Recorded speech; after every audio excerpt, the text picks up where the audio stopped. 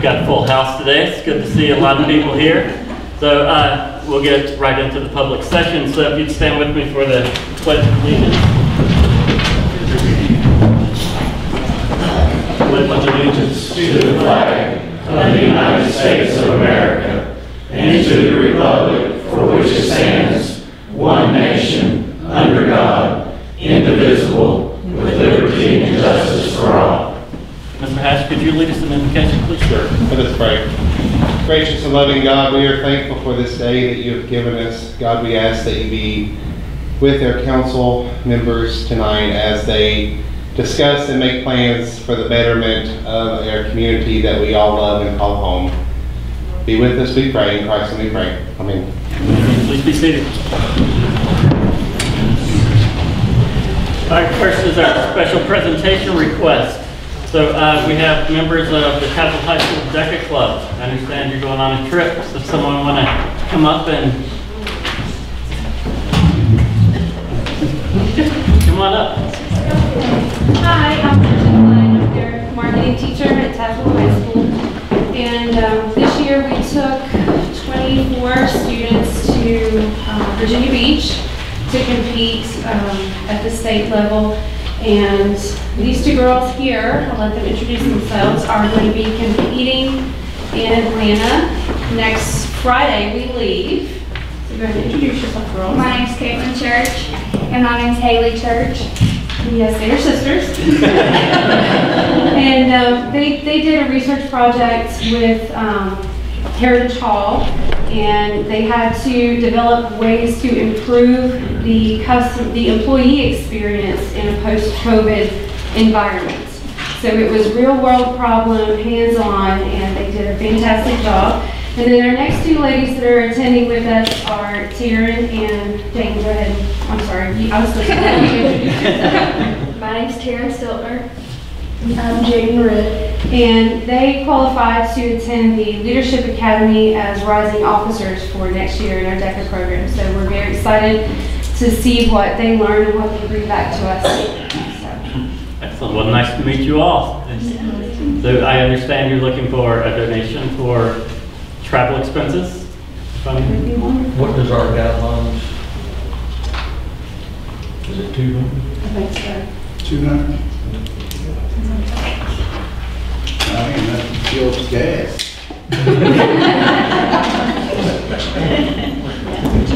I'll make a motion to provide 200. Okay. So we have a motion, we have a second. All in favor or any discussion? Yes, yeah, but the guidelines are 200. Yeah. 50 to 2. Huh? 50 to 200. 50 to 200. Y'all won't get out of Tazewell. What do you suggest? 600. I'm sorry, it's, they're going for something special. You got a motion in a second. On the 200. So you got to do something with it. I'm not saying you have to, you just got to do something with it. You got a motion in a second on the table. So I guess the motion is going to carry for 200 after discussion. Or 600. That's our guidelines. Yeah. I just think We have to stick to the guideline. Yeah, and that's for 1 to 10 participants. Right. I'd be glad to help you now. Just when y'all leave.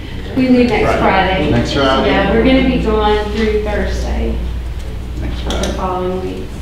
I'm sure Councilman Fox will accept additional donations. I probably would do that, and I hope my council up here would do the same thing. That way, you have a good trip. We do certainly appreciate it. And the girls have been fundraising. They've been, really working hard, and we're super proud of them. So we almost met goal. Almost.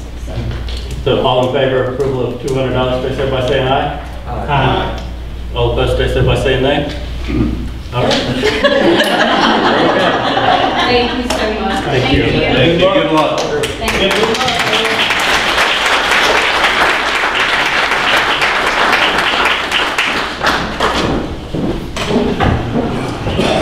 You're more more than welcome to stick around or you can leave. It's up to you. So, you don't have to stay. You don't have to stay. Unless you're very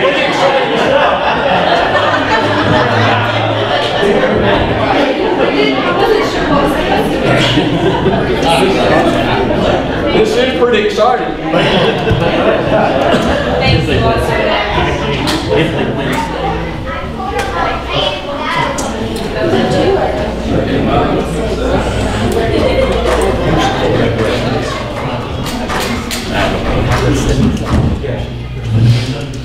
All right, so next on the agenda is the 25th anniversary of 911. We have Randy Ann Davis and Jonathan Hankins.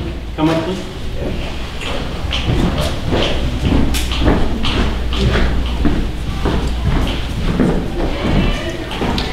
Hello, I'm Captain Randy Ann Davis. I am the Director of Tazewell County 911 and Emergency Communications.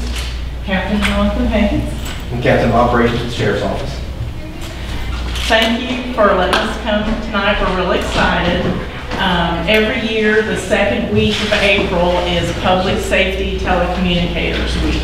And this year is a milestone for Tazewell County. Our 911 is, everyone's 911, all towns, everyone in the county. This is our 25th anniversary. In 1997, on April 23rd, we took our first 911 call. Of course, that day, there was more people. I actually have some of the newspaper articles. That day, there were more calls, people just seeing if 911 was real, oh gosh, to hear, we have one dispatcher we're recognizing tomorrow as well, and she has been here the entire time.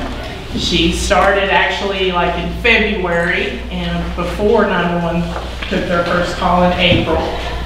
Our 911 center actually took all their training initially from Mercer County.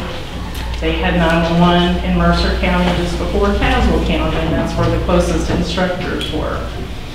But to give you a little history, is anyone familiar where the Piggyback Cafe used to be on Main Street, or where 7 is now? That's where, if you didn't know, that's where our first 911 center was. We had very primitive beginnings. We had our consoles were made out of plywood. We had one dispatch console that was all push button and had nothing electronic like it is today. We had 2 phones, and we had 4 911 lines, and I think 4 admin lines. We had no caller ID. We had no mapping that pops up and tells you where they are. You had to get all the directions. Then you either had to look in a map book, which I'm sure maybe Dave remembers from being out maybe years ago. The officers had them, and it was a big book, and it had basically route numbers unless you wrote in the addresses. That's when you call to go to a phone booth. That's when the phone booths are out. Yep, you still had phone booths then We had to too. explain to a lot of people that it's not for, calling somebody up or sweetheart, mom, or wife. It's to 911, answer a call. So we had a lot of phone booths there back then. We had dispatch 911 in the sheriff's office at that beginning was separate.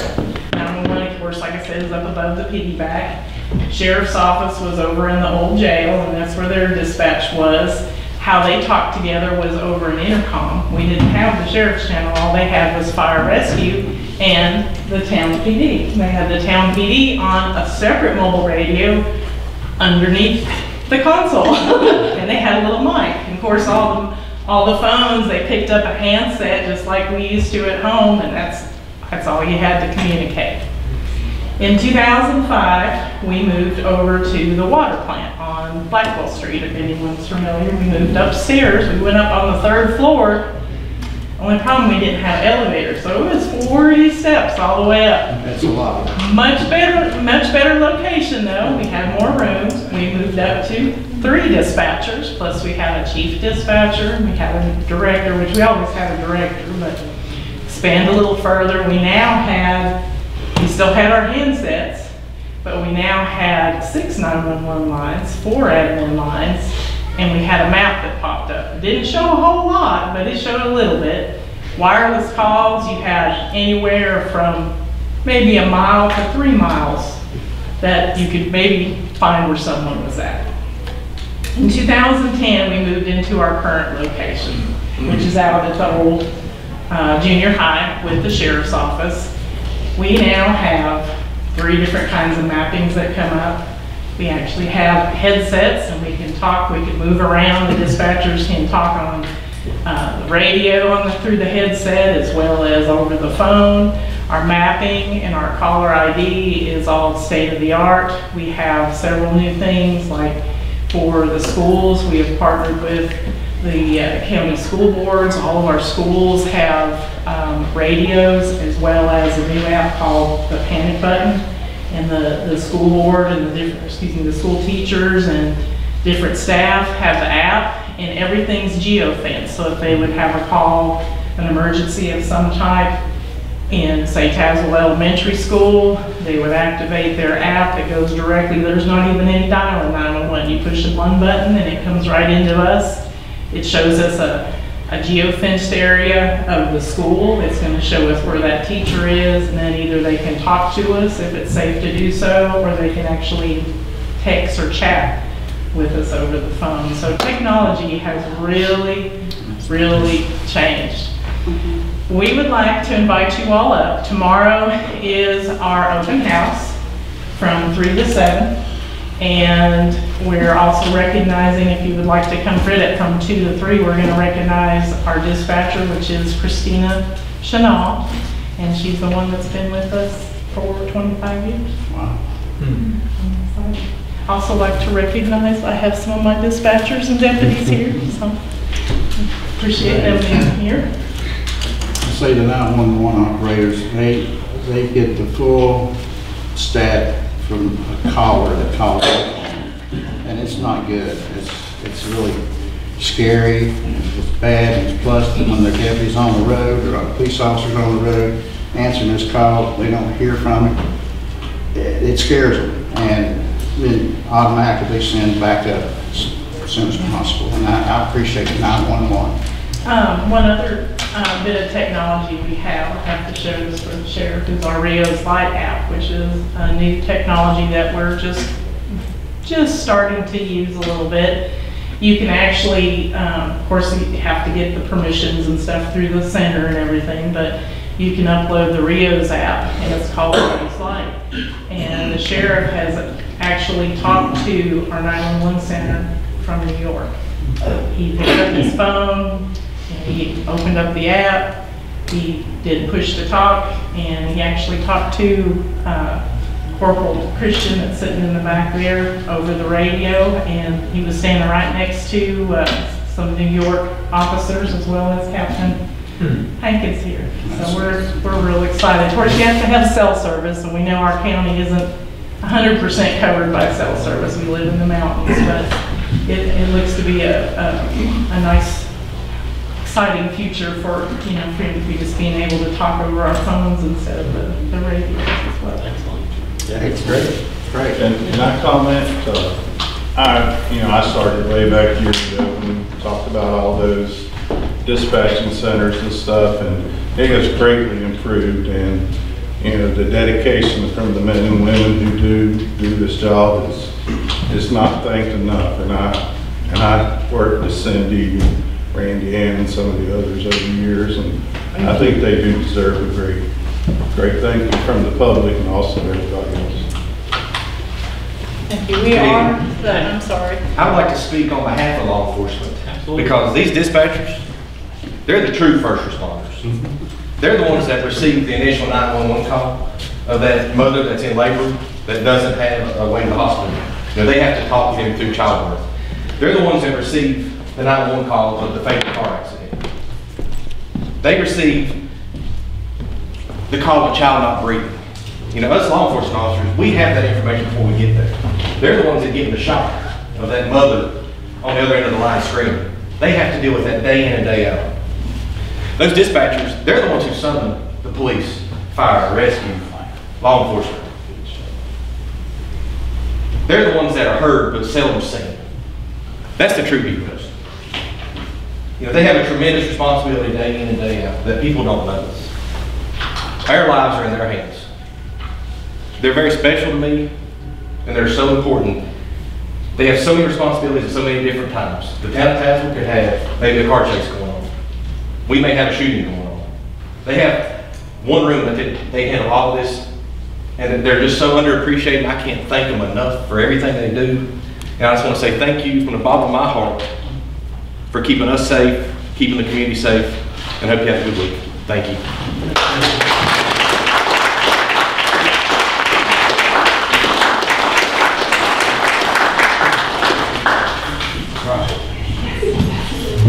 And I just want to apologize for all the times I've sat on my phone and I've been there. I apologize too. Yeah. I would like to say I'm very thankful. The only time I've had to call 911 is for a controlled burn, so. Well, thank you guys very much. Next on the agenda is town representative needed for Board of Trustees, Mr. Donnie Yates. Good evening. Good evening. Thank y'all for putting me on the agenda for tonight. This is my 5th council meeting so far. I just want to say one thing before I get started. This will be the 4th one that have recognized the young people in our community. We need that. I agree. I'd like to talk to you about the Tazewell County Fair. This year is going to be a special year for us. It'll be the 150th anniversary of the Tazewell County Fair. And if there's any Tech fans in here tonight, Tazewell County Fair was started the same year Virginia Tech was founded. Also the year Concord University was founded. Really? But we're hoping this will be a really special year for us. We're excited about it. We've got a few things booked already. We were able to get a mobile museum for the Commonwealth of Virginia. It'll be at the fair 3 days this week. And we've got some attractions booked already, but we're working hard every day trying to get others booked. But we want to make sure that we can do the best we can to make this a true Tazewell County Fair. And what we're asking is for y'all to pick someone. It could be one of y'all, you, or just someone in the community that's active in the community. And it would be volunteer. We're very frugal. But, you know, it's someone that we want to have meetings with, and then this person can come back and relate to you what we have told them and keep the town in the know of what's going on. And we really do recommend suggestions if you have any. Please give those to your representative. I'll be calling them in probably about another month or so, calling the town to see if you have someone yet and try to get the meetings started and worked out. But like I said, we are really looking forward to this year. We've been working hard. 2020, we didn't get to have the fair because of COVID. But we are still hanging on to our record of being the longest continuous running county fair in the Commonwealth of Virginia. We have one thing we have booked already is Cody Wickline. He was a finalist on The Voice, I think a year or so ago. We have him booked for this year. We're country and western fans ought to enjoy that. We're still working on our gospel talent. But that's basically where we're at, and we wholeheartedly would like each town's participation in this and make everybody aware of what's going on. Yeah, I was shocked when I went to the fair board, the work that goes into it. It's, I have one gentleman from Florida right now I've been playing phone tag with for 2 months almost. But it's a labor of love. If you live and take from a community, you need to give back to your community. So but that's all I have, unless y'all have any questions. Or, How often do you meet? pardon? How often do you meet? Once a month. Once a month? Is that on what day? Tuesday night, same night as y'all's, I believe. Okay.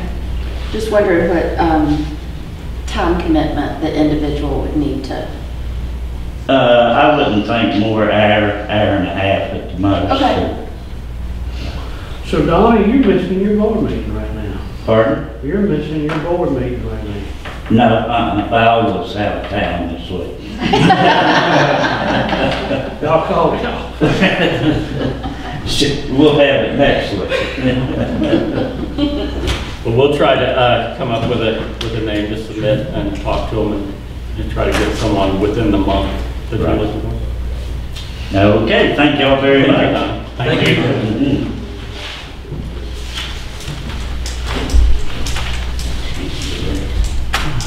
Next on the agenda is the Recognized Employee Accomplishments Manager Day. All right, every time I get an opportunity for a member of my staff, which by the way, goes the extra mile to make me even look, I ain't even say look good.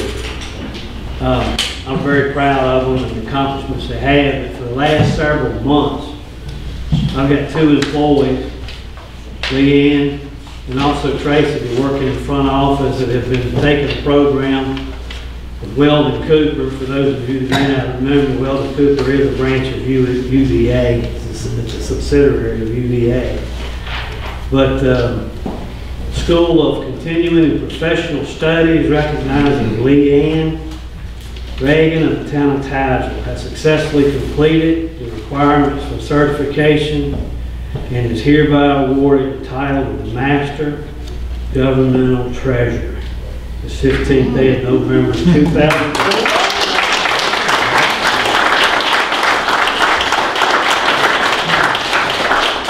All right, now you got 5 minutes to do your speech. Thank you, appreciate it. Also, Tracy Lewis, who also works in the front office, has successfully completed the requirements for certification and hereby awarded the title of Master Governmental Deputy Treasurer. 15th day of November 2021.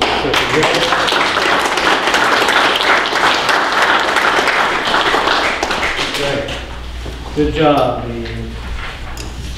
It's always good when we can recognize employees and people of our town in general. But, great job. So, new business recognition, unfortunately none. Next is the approval of the council meeting minutes for March 8th, 2022. Can I get a motion to approve? So motion. To get a second? Second. Any discussion? All in favor of approval of minutes, say so by saying aye. Aye. All opposed, say so by saying nay. All right, last month's minutes are approved. Next is the approval of financial statements and financial report for March 2022. Need a motion to approve. So moved. Need a second? Second. Any discussion? All in favor of approval, say so by saying aye. Aye. All opposed, say so by saying nay. All right, financial statement, financial report approved. Next is the committee and conference updates. We'll go get a planning commission committee update by Councilmember Davis. All right, the planning commission met last Monday. We had a pretty short session. We talked about, there was a proposal to come forward to do a vacate an alley, and that is going to be discussed later on in our agenda. The Planning Commission approved everything and suggested that it come on up to council to be set for a public hearing. We also discussed tiny houses. And in the tiny houses, I believe that they are required to meet building code. So, and we don't believe that we need to take any action to define tiny houses in our specific code.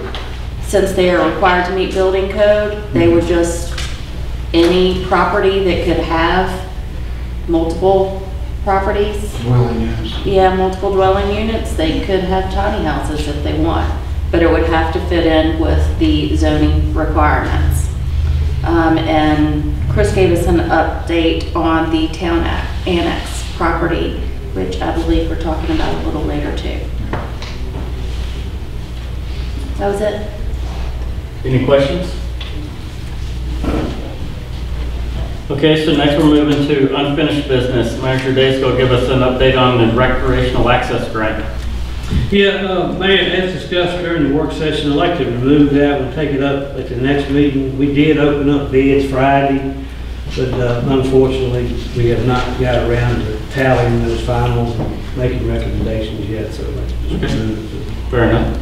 So next, we're going to get an update on all the additional projects. Yeah, I just want to point out a couple that we're working on. Of course, the ball field, everybody's aware that we've spent a lot of time on the ball field, and I've got a dozen phone calls of appreciation for council making that decision to do that, and it's really looking good out there. The fields themselves will be redone. We're putting some money toward completely revamping both fields, but the weather is... So I got a message from the guy today, starting on the 18th. Okay, so we originally had it the first of the month, and unfortunately the weather just pushed them back. So, and it needs it too. It's like riding a roller coaster running around the field.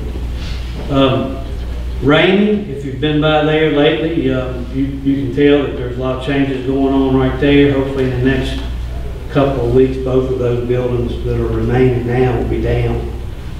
So they're going to be way ahead of schedule. Way. It's a 120-day project, and the only reason we did that was to give them an opportunity to capitalize on the assets there, and it also dropped our price. So, but they're going to be way ahead of schedule. And that's all I've got for right now. You've got it in front of you. T&L reports on all the other projects. So if you got any questions, let me know. I tell you, I tried to take my kids out to the Raymond lot just so they could watch it. Neither one of them wanted to go. I wanted to go and watch it. So now we're going to our new business section. So what was mentioned earlier, setting the joint public hearing for the alley closure request. Okay, you've got in your packet there, it's a plan view GIS drawing of where the alley is located. I'm sure most of you are pretty much familiar with it. It's right off of Riverside. It's a small section of alley that we've looked at and haven't been able to identify any complications or reasons why we wouldn't close that alley. Typical process for alley closures is to give each landowner on adjacent side the opportunity to purchase the property based on tax assessed value. In this situation, you're going to have the same landowner who will also be responsible for paying that price, a tax assessed value. I think the Commonwealth, I know the town code book also establishes that there must be a committee designed and put together. We have not done that. That committee is usually a building official, public works director, chief of police, to go out and look at it, evaluate it based on their professions and what they do to see if there's any complications there. So with that being said, I think Chris is looking for, help me out here, Chris, y'all are looking to go to public hearing next month? Yes. So 10 May? Yeah. If you have any questions about it, of course, we'll answer them. But the planning commission has reviewed it and looked at it and dug pretty deep into it and obviously pushed it to town council. We'll see.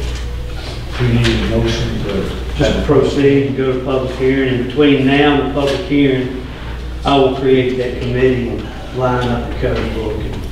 Okay, so can I get a motion to schedule a joint public hearing for the alley closure request for 10 May? Motion. Need a second? Second. Any discussion? All in favor, state so by saying aye. Aye. All opposed, state so by saying nay. All right, so it'll be scheduled for 10 May, next council meeting. Next is the funding recommendation. Manager Day. Okay, I've been begging the fire department for years to buy a laptop.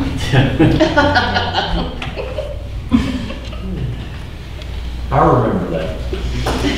Well, anyway, as all of you are aware, oh, it's going to be a good day tomorrow. As each of you are aware, they did due diligence and were able to find one that they feel like exceeds the capabilities, and they will actually be going down tomorrow. Is that right, Chief? Tomorrow, yeah. I mean, when Thursday, isn't it? Tomorrow, Thursday. Thursday. That's what TJ said. Okay, well, but anyway, they'll be going down to pick it up. I want to talk to you a little bit about funding. Cost on it was $180K. County, I haven't got an official notice. I got some emails, but I think the county is going to contribute over half the cost of that, which is $100,000 to go toward it. And obviously the county would want to keep up the same relationship we have now in place right now, which if we ever get a call, regardless of where it's at for backup anywhere in the county, we'll do that. So my recommendation is that we don't finance this. We actually pay cash for it. We utilize $100,000. And again, I want to echo, I don't have any official documentation. It's just my understanding. And then use the funds available in the general fund, the $80,000 of ARPA to completely pay off this fee. We'll figure it out and completely pay it off. And if you'll recall, council actually voted to put a portion of funds toward EMS, and that would be the second tranche of the first year. So anyway. I'll make a motion to do exactly what you just said. I'll second that motion. Now, you say the $100,000 come from the county? Well, that's what my question is, can we do that when we don't have a definitive amount? I would do it, and if it doesn't come true, we'll reevaluate it. If I don't, I'm gonna have to go to a bank. Okay. So I just didn't know if they... No, I proceed. If my understanding is wrong, I'll talk to Southern District Supervisor before long. maybe it can be 110 or 120. But I don't know if that's official yet, but again, it's my understanding from some pretty good sources. So, and again, if it's not, we'll back up and be ready for another recommendation next month. So. All in favor of approving spending money, state so by saying aye. Aye. All opposed, state so by saying nay. All right, so the funding recommendation is approved. Next is a resolution of support fire department emergency response across Tazewell County. Andrew Day.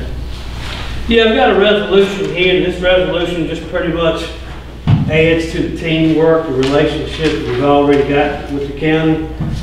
We don't have anything in place right now, but I can assure you that if I was a representative of the Board of Supervisors, they have constituents all over the county.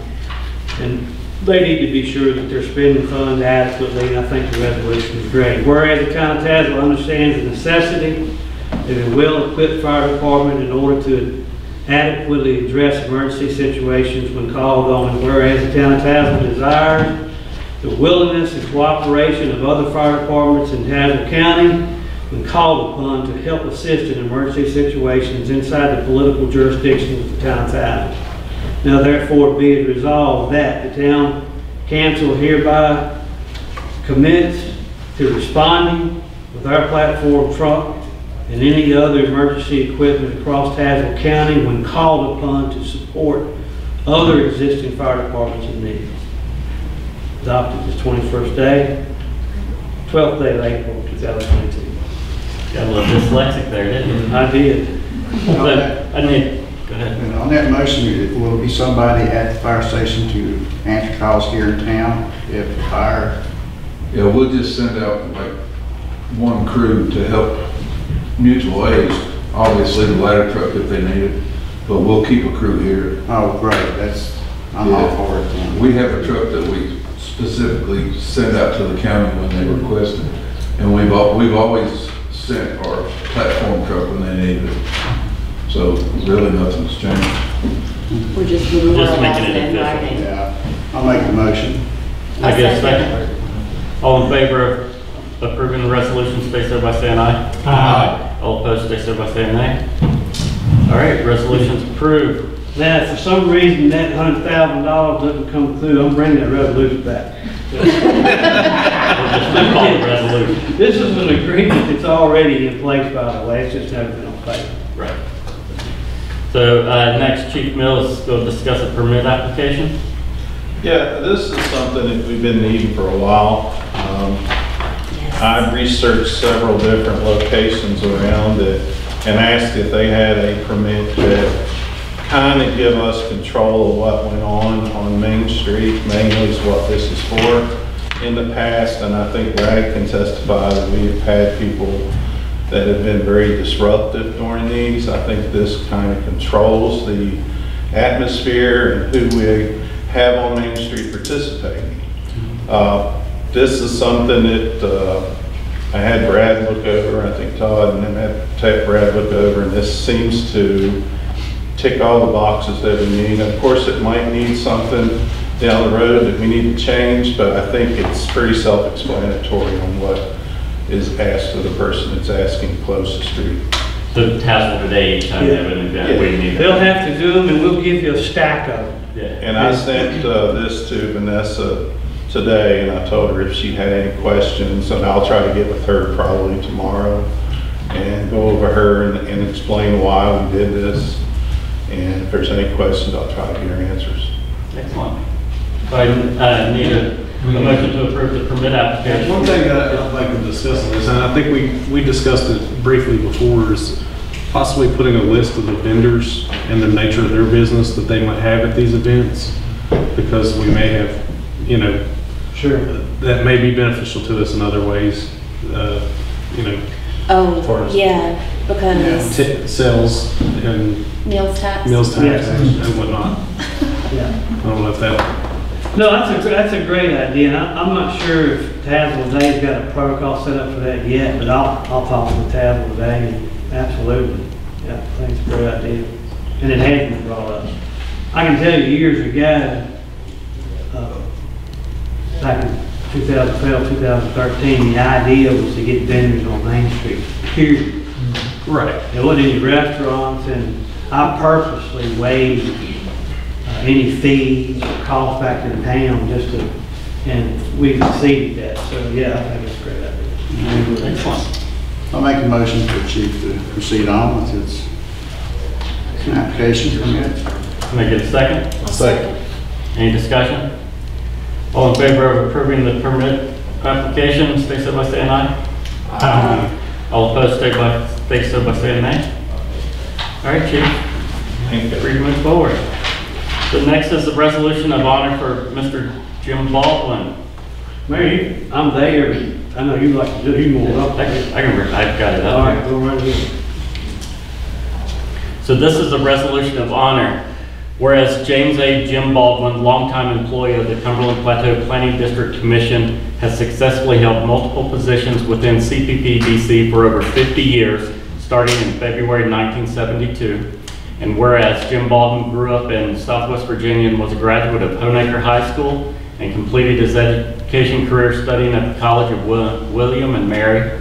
Whereas in July 2006, Jim Baldwin assumed the position of Executive Director at CPP-DC, serving the counties of Buchanan, Dickerson, Russell, and Tazewell. And whereas Jim Baldwin's accomplishments are extensive, including but not limited to clean drinking water projects, high-speed broadband internet and wireless connectivity along with downtown improvement projects and much, much more. Whereas Jim Baldwin has served on countless numbers of boards and authorities, and whereas Jim Baldwin's service to the region can be seen all across the CPP DC operating area. Now therefore be it resolved that I, Michael F. Hoops, Mayor of the Town of Tazewell, with the Town Council, do hereby commend Jim Baldwin for his 50 years of service to the Cumberland Plateau Planning District Commission and to its localities in Southwest Virginia. Adopted this 12th day of April, 2022. There's been an approval. I move that we adopt the resolution to honor Jim Baldwin's retirement. Can I get a second? Any discussion? All in favor of approval, stay so by saying aye. Aye. All opposed, stay so by saying nay. All right, resolution is approved. So next is annexation discussion. Manager Day. Yeah, just want to give a quick update. I know several of you asked me about the annexation. I can assure you that Aaron and I have been in great communication. I've actually spoke more with Aaron in his time in office than I have, well anyway. But it's going very well. And he's doing due diligence on the information that we've given him. He's got all the information that we have, addresses, names, etc. And he's doing what he needs to do on his end to talk to his constituents, and looking forward to working with him over the next several months to have it finalized, have it decided there. Excellent. So is there any miscellaneous items? I didn't see anything. Oh, we added that one. Oh yeah, so we need to vote for a public hearing on the budget approval. Would we want to do that on 10 May also? Yes. Okay. I'll make that motion. Second. Any discussion? All in favor of setting public hearing to discuss budget approval on May 10th? Stay so by saying aye. Aye. All opposed, stay so by saying nay. All right, so that is approved. So next is our miscellaneous public comment. Nobody. So finally, any council member comments? Nope. I don't have any groundhogs.